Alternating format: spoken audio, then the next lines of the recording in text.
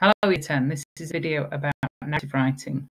So narrative writing is story writing. You get a choice of two tasks in your Paper 1 language exam, either describe or narrate.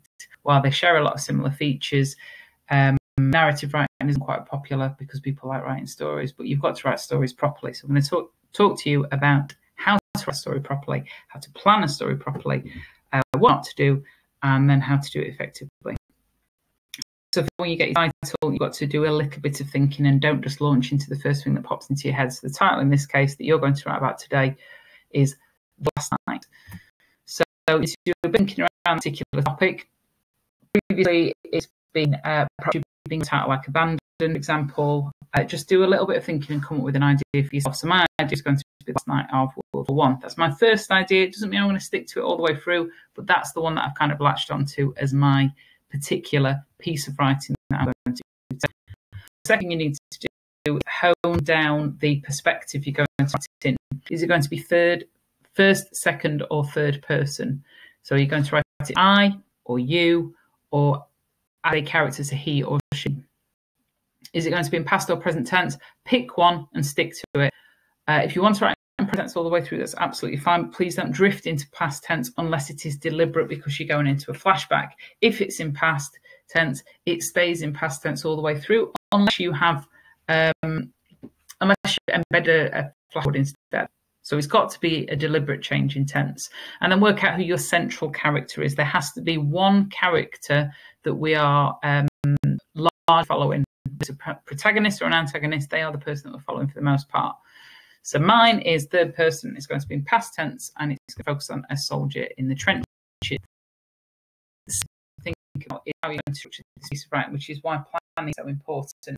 So a bit like when we looked at structure, exactly the same features are here.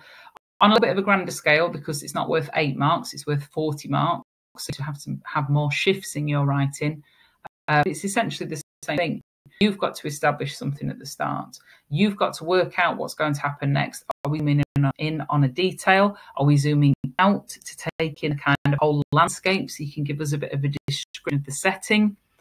Have you decided what juxtaposition you're going to use in your narrative, if you're going to use any? And I highly recommend that you do. If you are, what's the juxtaposition going to be between?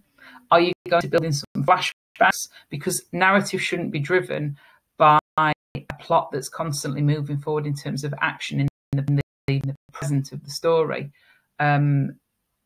It should be driven by things that have already happened, by thoughts in the character's head, because that's more interesting, that's more engaging, and that generates a little bit more empathy and sympathy for our characters. Are you going to force what's going to happen later on in the story? You should know your ending when you start writing. If you end when you start writing, then you can start to prepare the reader what happens, so that at the end they can just go, oh, I should have seen this coming. Go back to the story and read it again, almost see it with different eyes the second time around. And then where is it going to finish? All of those things need to be kind of cemented in your head before you start committing a story paper. And then the last couple of things that you need to think about are reminders of vocabulary. Vocabulary is double marked in the exam, so it's important choosing words effectively. That doesn't mean just throwing in words because we know that they've got to be suitable to the particular context that you're writing in. Metaphors and similes will get you a lot of marks if they're used appropriately. So don't just say he ran as fast as a cheetah, because A, it's boring, B, it's highly unlikely, and C, it might not be contextually relevant.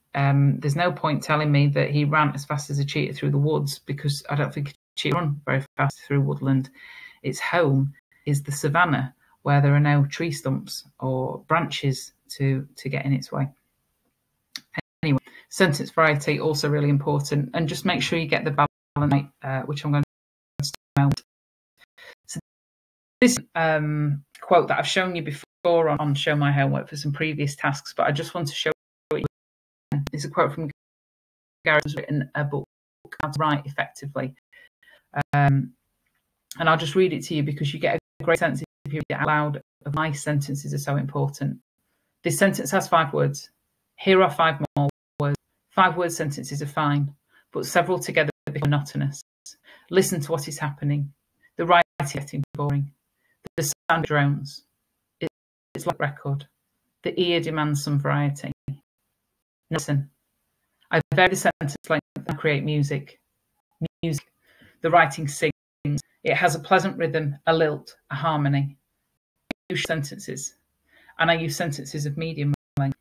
And sometimes when I am certain the reader is rested, I will begin with a sentence of considerable length, a sentence that burns within, builds with all the impetus of a crescendo, the roll of the drums, the dash of the cymbals, sounds that say, listen to this, it is important.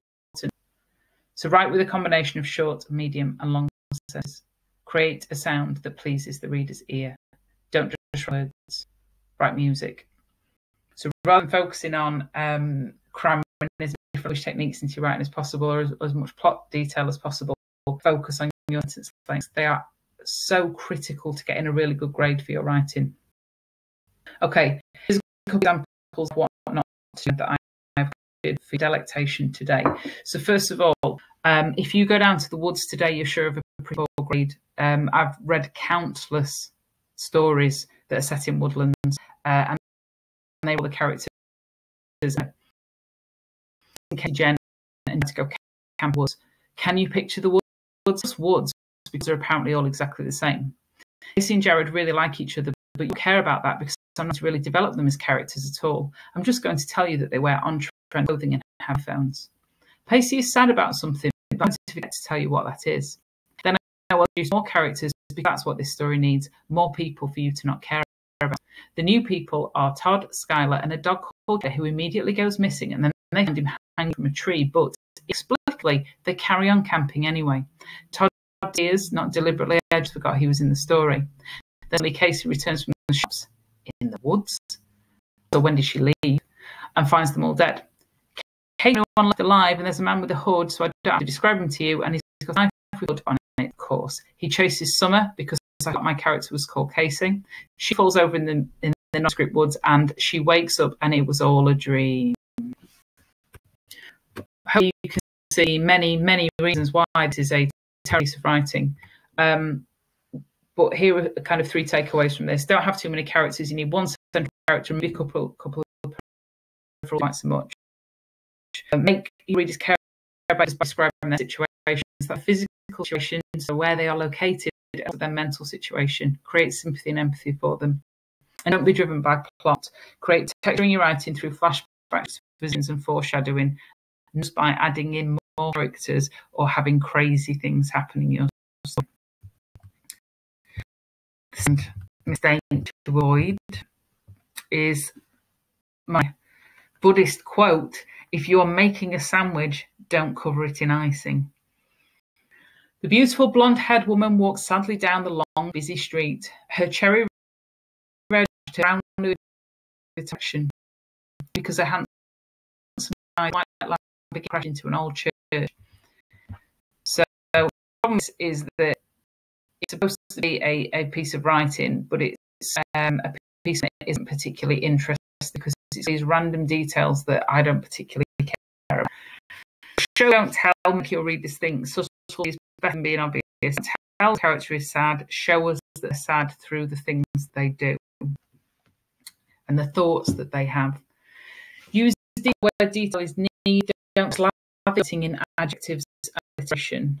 And brands don't make people more interesting. There's no point in telling me her husband died when his white Lamborghini crashed into an old church.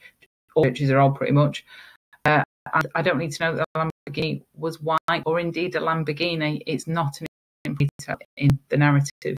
The number of red dresses I've had described to me over the years is frankly ridiculous, and read particularly well. So insert detail, yes, where details are relevant and useful and actually add something to the narrative. Here is the narrative that I was planning right at the beginning. So this one that's set in World War I, the last night of World War I. Talk about it in any detail. I'm going to point out that it flips between what is effectively the present of the story, others are written in past, this kind of content in the story, and we flashback. And what I've got to start off, so they've got a list, is there's a letter pocket that he keeps going back to. We've got some detail left, then we got to the letter they'll back to the letter here. That makes it a more sophisticated story because I've got to hold on to that and I've got to remember that I get to this letter, but it's a really nice way to introduce flashbacks throughout your story and have them develop your story effectively. Also started this idea of like child, this is going to be my juxtaposition because his man is now a soldier and he's in a oblique situation, so I'm going to have his childhood described in quite a positive way compared to the situation he's in now. I've also got a twist in my story, which is a great thing to include. This is why we practice writing, because if you get twisted into your stories, they really aid your writing and are really getting high mark for your writing. So my twist narrative is that this character who's sitting in the dark is not actually sitting. They are, because this is a story, they are dead red, and this pocket, he can't read it in the darkness because it's dark, is how it reads to start with, but actually it's because he's dead. So that's my framework, is narrative. I'm not read it to you. I'm just going to point out that I've tried to just use similes where they're useful to, particularly effectively to the reader. I've used a simile. I've got one up at the top with the inky blanket. But what I've really focused on is, so I've got become used to it, one with it, so I've got this repetition here that we call where you repeat the end of the sentences, successive sentences. And the closest here where the sentence ends with your older brother and the next sentence starts with Frank. This leads into some repetition of Frank at the start of three sentences. Also an example of list the three. Structural features are critical to getting a really make sure right clear, but it can also make it repelling as well. So I often try when I'm doing writing, creative writing, to use these repetitive structures, trying to stay warm, trying to stay alive, building in these sequences because they make writing more interesting. There's a copy of this in your work on Show My Homework. It's attached to Show My Homework, so you can have a read it if you want to look at like trying to mix some of the structures that I've used. But it's over to you now. You need to do your own piece, going through what I've talked about. Please submit your plans as well, because we want to think about it, even if it's just the first couple of steps, because you've got your structure in your head. At least you've got a sense of where the narrative is going before you start writing it. Okay, thank you very much. Bye.